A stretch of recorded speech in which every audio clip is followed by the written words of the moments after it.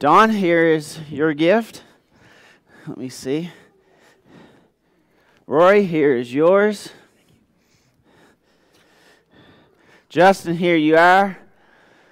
And where is Travis? He's in Oklahoma, and this is for Travis, representing Travis. He's with Kronberg Boy. Guys, thank you very much for being my elders for many years. This is a book, Making of a Leader. It's a very transformational book in my mind. And one of the reasons was it really helps you to find out where you are in your leadership and also to see how God has providentially helped you to get there. And so it was a huge blessing in my life, and I wanted to give it to my elders. Also, I want to thank this congregation. 7 years. That's a long time for preachers to be with a congregation. Now, sometimes the minister leaves and sometimes the congregation leaves, and you all know what I mean by that. I'm honored that I have been your minister for 7 years. We have gone through a lot of growth. We've had a lot of blessings. We have had a lot of opportunities. And I want to say something to our guests. If you are a guest today, when you are looking for a congregation, this is a stable congregation. The minister's been here for 7 years. Don't plan on leaving. We're bringing in another guy. We are continuing to add to the fold. We have stable an eldership, a long history of an eldership. You don't have to worry about that going bad. This is a place for you because it's a place that is stable that you can serve the Lord. So now that I'm done with my commercial, thank you for letting me be your minister for 7 years. You may not know this, but a lot of congregations vote on you. You can come to a congregation, and a congregation will put your names forward, and you are not allowed to be a member of that congregation until the members vote you in or out. I would think that would be so nerve-wracking to know that you would have to be given as your name to the congregation, and then you'd have to sit there, and they would say, we're going to bring up this name, and if anybody would like for them to be a member of this congregation, raise your hand, and they would raise their hand, and if anybody objects to that member, I'd be like,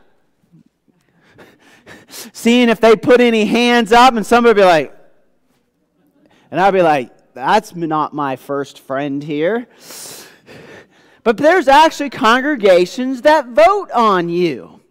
That they will literally have a vote if you are allowed into that church or not. Now we, here at Castle Rock and in the Churches of Christ, we do not vote on you. If you are added to the body of Christ, you are in the body of Christ and you are a member of our congregation. But I wonder sometimes, do we vote with our feet perhaps? Where we see people and do we prejudge them? We sit back and think, I think I can be that person's friend, or I'm really glad they're here, or I don't know about that person. They may be able to attend, but I'm not really sure I'm glad they're part of our congregation. And so do we do silent voting sometimes? Do we maybe condemn others who do a public vote, but do we do it in our hearts and we judge those in our hearts? Probably a lot of times when we start to judge people of if they should be a member of our congregation, we're probably getting it wrong. God has different views of who is in the church and who's not in the church than a lot of humans do. Humans usually judge very much on the outside appearance, but God judges the heart. And sometimes we may make a judgment and we're totally wrong on it because we're judging things that God does not judge. We're looking at maybe socioeconomic wealth. We're looking at good looks. We're looking at various outside appearances that are really not an indication of true spirituality. You see this vote taking place in this story that surrounds Cornelius. Cornelius is a landmine in the history of the church. He is thrown out into the church, and all of a sudden the church sits back and they start to fight and debate, and they argue about should he be in here or not. here's what happens, and here's the beginning. And as we continue our series on For All, as we look at who belongs to the body of Christ, we are going to look at Cornelius and look at the ramifications of what happens when this man becomes a Christian. Look at Acts chapter 10, verse 1 to 8. At Caesarea there was a man named Cornelius, a centurion of what was known as the Italian cohort, a devout man who feared God with all his household, gave alms generously to the people, and prayed continually to God. About the 9th hour of the day, he saw clearly in a vision an angel of God come in and say to him, Cornelius. And he stared at him in terror and said, What is it, Lord? And he said to him, Your prayers and your alms have ascended as a memorial before God. And now send men to Joppa and bring one Simon, who is called Peter. He is lodging with Simon, a tanner, whose house is by the seaside. When the angel who spoke to him had departed, he called 2 of his servants, a devout soldier from among those who attended him, and having related everything to them, he sent them to Joppa. Now in the Gospel of Luke, there's this foreshadowing of the Gentile mission. And it's very much the idea of who belongs and who doesn't belong. There is something that was very radical about this idea that a Gentile could be included. What has happened in the Jewish religion was that it has become so solidified, nothing ever changed. It was so kind of developed that nobody knew was coming into it. Everybody knew all the unwritten rules of the church. Everybody knew the order of worship. Everybody knew what was to be expected. Everybody knew all the culture in the congregation. And so nothing ever happened that was odd. I kind of wonder in our congregation, when has something strange happened here?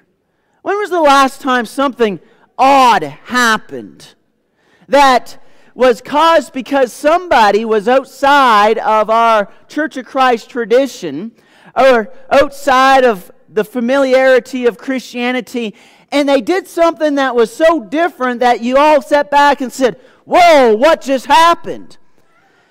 Have we become such an organization? Have we become a church that we don't have any lost souls coming and don't know all of our unwritten rules, all of our kind of established habits, and they do something because they just didn't know any better?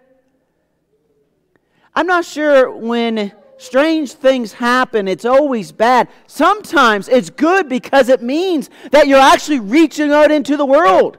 People who aren't so familiar with us come in and they don't know all the unwritten rules. They don't know how we do this or we do that. And so strange things happen sometimes.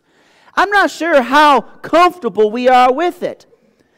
Now imagine if this family came and was worshiping with us. And this family was from the Middle East and they had a Muslim background. But they accepted the Lord Jesus Christ. They were baptized for the remission of their sins, but then they moved to America and they walked into our congregation. One of the elders announced that we were going to have prayer, and so everybody stood up, and that family came and got right in the middle of this aisle and got down on their knees, because in the Middle East, because of that Muslim background, when you prayed, you prostrated yourself. You would get down and you would bow. And so the Christian church over there, that's what they do when they pray. Because that was the culture of their day. That's how you would show reverence to God. And all this sudden, this family that you don't know comes and they get down in the aisle and they pray. What would you do? How would you respond to it?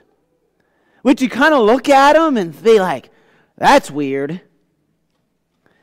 Probably a lot of us would do nothing. Well, it happens sometimes. But would you do this? When you would see them down praying, wanting them to feel comfortable, would you ever get up from your chair and then go and bow with them. Let them know that we accept you. Would you ever even think about doing that? A lot of times we don't think about things that happen outside of our comfort zones, because Cornelius to the Jews did not fit in. They didn't know what to do with this guy. He fit into no box. Look what it says in Acts chapter 10, verses 1 to 2. At Caesarea there was a man named Cornelius, a centurion who was known as the Italian cohort, a devout man who feared God with all his household, gave alms generously to the people, and prayed continually to God. Now, this Cornelius is a very famous man, a very powerful man. He is a soldier, first of all. He is also a powerful soldier. He would be in charge of 100 soldiers. He is a leader among men. But there is something shocking here. Now, we know of his fighting background, but he is also a devout man who fears God. He is a God-fearer. So this means that he believes in monotheism, that he is attracted to the idea of God that the Jews hold. He is also a man who gives generously to the Jews and to their work, because he respects the idea of there being one God. The only difference is that he is not circumcised, and therefore he is not included or accepted among the Jews as he is. But because of his heart, God comes to him. Now this is very significant. A lot of times in the church, we only want to accept people or go to people once they are Christians. This man is not a Christian yet, but God goes to him.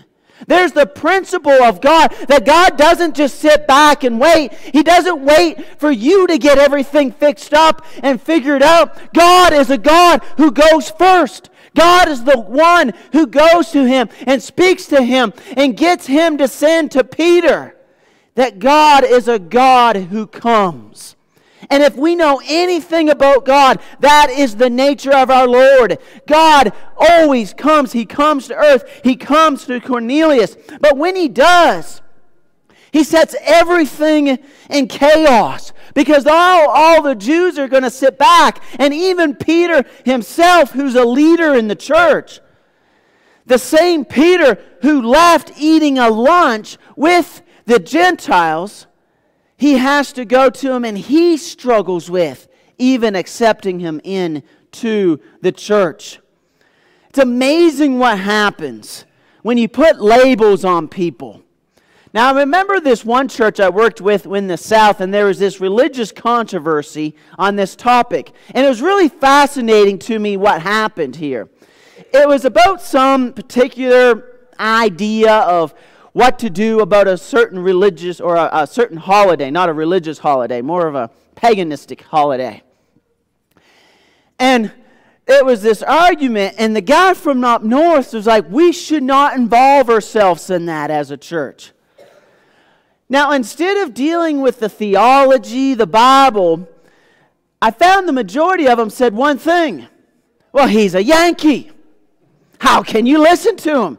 He's a Yankee. Now, I'm in Colorado here. Now, if I'm in the South, we all would know what that meant. That means they're up north, you know. Now, I used to get accused of being a Yankee. I would say I'm above the Yankees.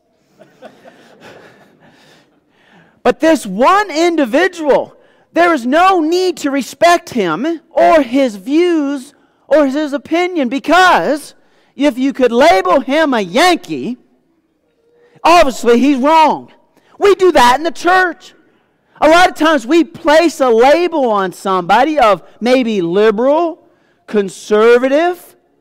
Think about some of the terms we use to so many people. And as soon as you can label somebody Gentile, you no longer have to listen. Labels are the greatest ways to discount somebody in their personhood. But God has a plan here. And look what happens in Acts chapter 10, verse 3 to 8. About the 9th hour of the day, he saw clearly in a vision an angel of God come in and say to him, Cornelius. And he stared at him in terror and said, What is it, Lord? And he said, Your prayers and your alms have ascended as a memorial before God. And now send men to Joppa and bring one Simon who is called Peter. He is lodging with one Simon, a tanner, whose house is by the sea. When the angel who spoke to him had departed, he called 2 of his servants and a devout soldier from among those who attended him. And having related everything to them, he sent them to Joppa. God comes to Cornelius. He comes to him. And he uses Peter to reach him because God wants him in the church. And now the local church is going to sit back, and you know what they're going to do? They don't get to know Cornelius. They're not excited about Cornelius. The church sits back and fights about Cornelius. For the next 5 chapters in the book of Acts, that Luke has even foreshadowed, saying that the Gentiles are going to be included in the kingdom of God. For the next 5 chapters, all the talk in the church is going to be about, what are we going to do with all these Gentiles? All these Gentiles are getting saved, and we don't know if we like it or not. We don't know what we're going to do with all these Gentiles, because it seems like God is working among the Gentiles, and all the church did was stand back, huddle in a circle, and sit there and say, well, I don't know if I'm for that or not. Well, I'm not sure if that's correct. I don't know if that's biblical. They sat back and thought about it. They didn't sit back and embrace it. They thought about it. They thought about people coming to the Lord Jesus Christ. In the southern church I worked at, they had this one lady. And this one lady, and I want you to hear what I say here, had identity confusion from birth. I hope you know what that means. She was born with identity confusion. She did not choose to have identity confusion. She was born that way. She would come to church, but she wouldn't come and sit where you're all sitting today.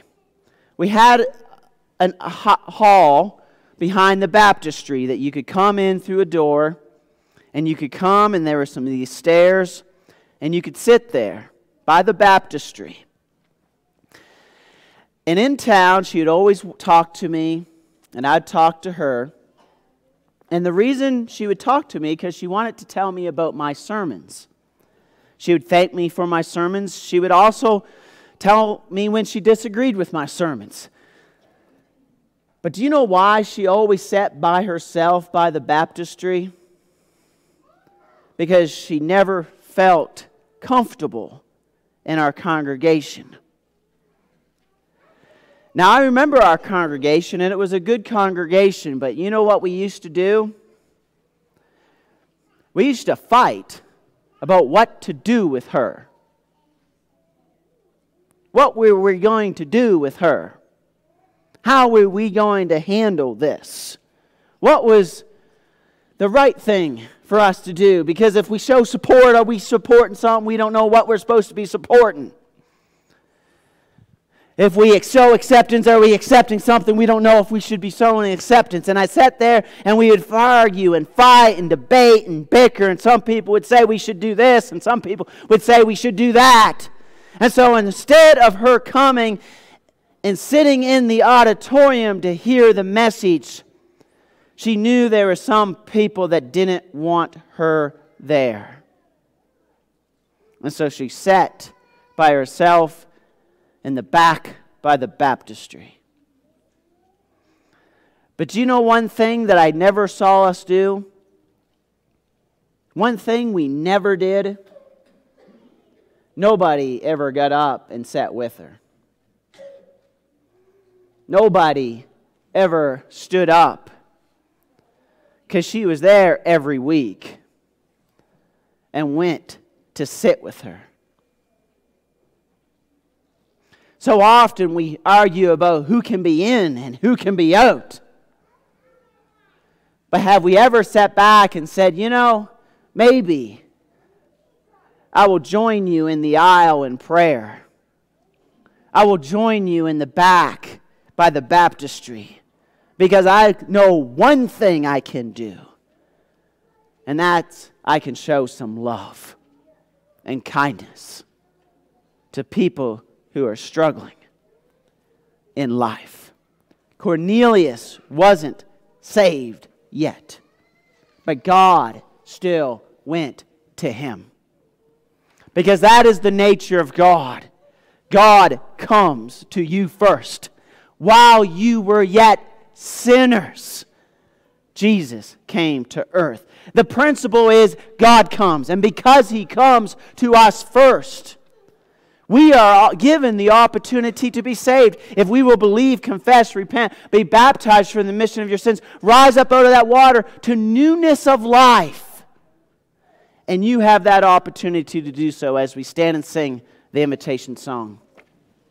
I hear